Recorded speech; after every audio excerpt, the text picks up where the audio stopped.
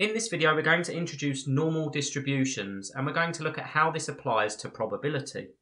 So the simplest way to think of a normal distribution is when we have continuous data. And I've given an example on the left-hand side of the screen here. When we have continuous data, that data will be distributed around a mean value. Now with a normal distribution, we actually end up with a line of symmetry at the mean value. So here we have a graph of room temperatures, and let's assume that a room thermostat is set at 20 degrees. That means that whenever the temperature drops below 20 degrees, the heating will be switched on, and whenever the temperature rises above 20 degrees, the thermostat will be switched off or the heating will be switched off. So what we would expect is we would expect the temperature to fluctuate either side of the mean value of 20 degrees. So here on our diagram, our mean value is 20 degrees. But there will obviously be times when the temperature will drop below 20 degrees, and there will obviously be times when the temperature rises above 20 degrees. Although we're trying to maintain that optimum of 20 degrees, there's going to be fluctuations either side. But what we would expect is that the vast majority of that data would be distributed close to the mean value. So we see here that the majority of our data is distributed around our mean value of 20 degrees. If we deviate just a little bit away from 20 degrees, say 19.5 degrees and 20.5 degrees, then that would be represented by this portion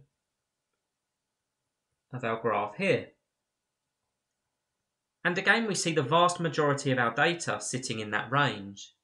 The further we deviate away from the mean, so down here at temperatures of 18 degrees, we see that there's very little data below 18 degrees, and in fact it would be represented by this region here on our graph. And the same is true for temperatures above 22 degrees. We can see that there's very little data in that range. So what we can begin to do is we can begin to relate that to probability. If our y-axis here is probability, then we can see that there's a greater probability that the temperature is going to be exactly 20 degrees than the probability that it's going to be 18 degrees. And what we can actually do is assign regions to this. So we could say, what is the probability that the temperature will be between 19.5 and 20.5 degrees? Or we could say, what is the probability that the temperature will be greater than 22 degrees? So the method that we use to do that is we need to convert our normal distribution to a standard normal distribution. So on the right-hand side, we have a representation of a standard normal distribution. So some of the differences you'll notice here is that our mean temperature has gone from being 20 degrees. When we standardise that, we want our mean to be 0. We want our data to be centred around the datum of 0. And on our left-hand side, we had a standard deviation of 0.75 degrees. Well, in order for this to be a standard normal distribution, we need our standard deviation to be 1. Now, the huge advantage of doing this is that we can use standardised normal distribution tables, also known as z-tables, in order to determine probabilities of different temperatures being achieved. And I'm going to show you how to do this in this video. But the first thing that we need to be able to do is to convert any variable to a standardised normal variable. And we'll do a couple of examples here. Let's say that we have a temperature of 21 degrees. Now we want to convert that to a standardised variable. So if we look at our formula in the top centre, to go from normal distribution to standardised normal distribution, we need to apply this formula. So we're going to convert 21 degrees to a standardised normal variable. We're going to do z equals x, where x is our temperature, 21, minus the mean, which is 20, that's our mean temperature, divided by the standard deviation of 0.75. And that gives us an answer of 1.3 recurring. So if we look at where 21 degrees sits on our normal distribution, we're over here somewhere. And if we compare that to where our standardised variable sits at 1.33, we can see that their locations are very similar. We've standardised that variable. Let's just look at another example. Let's take something closer to the mean. Let's take 19.6 degrees C. So to standardise that variable, we need to do 19.6 minus the mean of 20 divided by the standard deviation of 0.75. And standardising that variable, we get minus 0.53. Now once again, if we refer to our two diagrams, 19.6 degrees sits somewhere here on our normal distribution, and minus 0.53 sits somewhere around here on our standardised view. So this is where we can introduce our z-tables, because what we could do is we could start to look at different probabilities. So for example, we could look at the probability that the temperature will be below 21 degrees. And I'm just going to clear some of those shaded regions on the normal distribution, and then we'll look at what that actually means. So we know from previous tutorials that the probability of events happening must all add up to 1.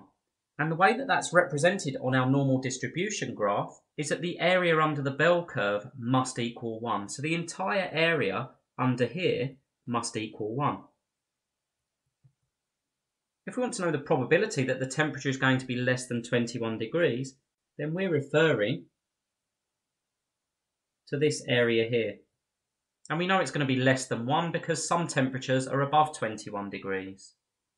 Now we also know that that corresponds with a standardised variable of 1.33. So again, if we refer to our standardised normal distribution, that's going to be represented by this area here. And again, we know that that's got to be less than 1. We can see that it's greater than a half, but less than 1. So let's look at our z-tables and see if we can find the probability that the temperature will be less than 21 degrees.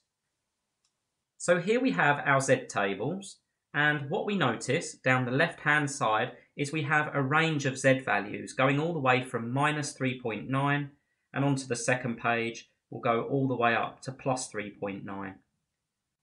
Along the top we have additional decimals. So let's say, for example, our z value was minus 3.91. Well, we have minus 3.9, 0.01. So minus 3.91 would be represented by this box here, this probability here. And if we take another example, let's say, for example, our z value was minus 2.76. We would look here for minus 2.7. We would go here for 0.06, and where that row and that column converge gives us a probability value. Now the other thing that we're told here is that table values represent area to the left of the standard normal variable. Okay, so if we think about the area we shaded left of 21 degrees. We had a standardised normal variable of 1.33. So let's find out the probability, or the area to the left of 1.33. And so we scroll down into the positive section.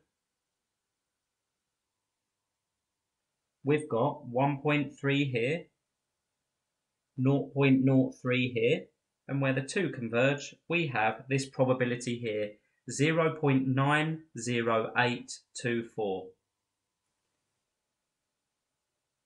So this area here, 0.90824, which represents the region that's shaded in red, and that will also represent this region here, 0.90824. Therefore, the probability that the temperature will be below 21 degrees is 0.90824. So what is the probability then that the temperature is going to be greater than 21 degrees? Well, if we refer to our normal distribution curve first of all, we can see that that will be represented by this region here. And it will be represented by this region on our standardised normal distribution. Now here's the important thing, we don't need to revisit the z-tables because the total area under the bell curve is 1. Therefore, the probability that the temperature is going to be greater than 21 degrees is just 1 minus 0.90824. And that gives us an answer of 0.09176. So let's just remove our working and we'll do one more example. And this time I want to calculate the probability that the temperature is going to be between 19.6 and 21 degrees. So 19.6 and 21 degrees, on our normal distribution graph, we're referring to a region around here. And on our standardised normal distribution, we're referring to a region between minus 0.53 and 1.33, so this region here. So we're going to first of all go to our Z tables and we're going to find the area to the left of 1.33, which represents the probability less than a Z value of 1.33. And we're also going to find the area to the left of minus 0.53.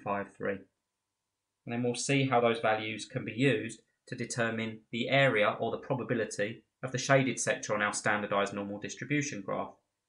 So first of all, as we're already here, we'll take our probability to the left of a Z value of 1.33. So we locate 1.3 in the left-hand column, we locate 0.03 along the top, and where the two converge gives us the 0.90824 that we had previously. Now we need to do the same for minus 0.53. So if we scroll up to minus 0.53, and although we can't see the top column here, we have minus 0.5. This will be minus 0.50, minus 0.51, minus 0.52, minus 0.53. So let's note that value, 0.29806. Okay, so we need to do this in two sections. First of all, we know that the area to the left of 1.33 on our standardised normal distribution curve, and we'll continue in the same colour, this area here is 0.90824.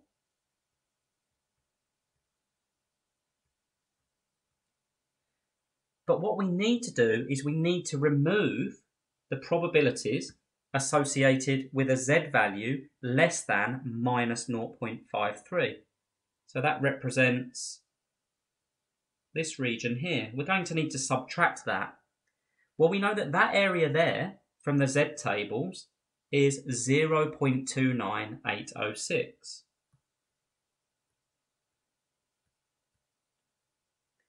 Therefore, the probability that we have a temperature between 19.6 and 21, and again I'm going to refer to our normal distribution graph on the left, this region here that's been shaded is going to be the 0.90824 minus the 0.29806, and that equals 0.61018. And that represents the probability that the temperature will be between 19.6 and 21 degrees. The important thing to remember here is that when we use the Z tables, those areas or those probabilities are taken to the left of the given Z value.